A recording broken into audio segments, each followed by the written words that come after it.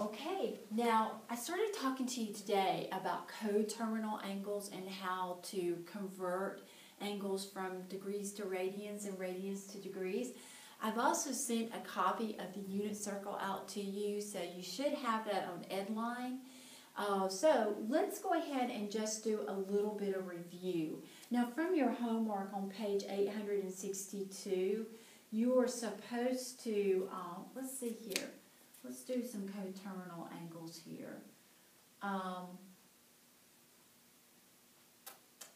Let's look at number 15. Number 15, we have a 70-degree angle, and it tells us to give, I believe, two angles that are coterminal, one positive and one negative.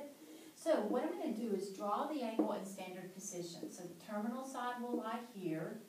And then we know it's going to be 70, just a little less than 90 degrees. So there's my 70-degree angle. So we're going to draw a negative angle. If you remember, negative angles will go counterclockwise. And the way we're going to find the degree of that angle is by saying 360 degrees minus the 70 degrees that we have in here already. So we're going to take those two and subtract them, and we should come up with 290 degrees, or rather negative 290 degrees. So there's my negative angle, negative 290 degrees. Now I will need to find a positive coterminal angle. So a positive coterminal angle will go one complete rotation plus another 70. Remember, they all share this terminal side.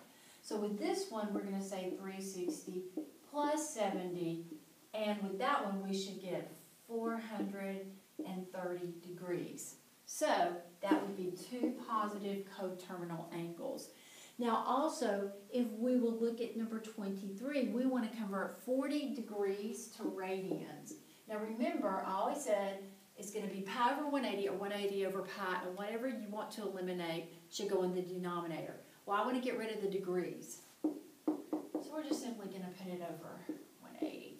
So our answer here is going to be 4 pi over 18, and of course we would reduce that down to 2 pi over 9. So it's going to be 2 pi over 9 radians in this case. And then let's just take a look at number 13. I have 14 pi over 15, and we want to convert that to degrees. So this time the pi radians will go in the denominator.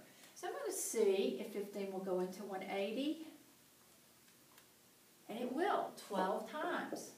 Okay, and then we want that to eliminate or to cancel out. So now we're going to say 14 times 12 equals 168 degrees. And that would be my answer for that one. Also, we did not get to arc measures. So if you'll look in your books at the bottom of page 861, let's talk about sectors of circles. Okay, so here in our sector of circle, let's talk about actually what it is. We have a circle here, then we have two radii.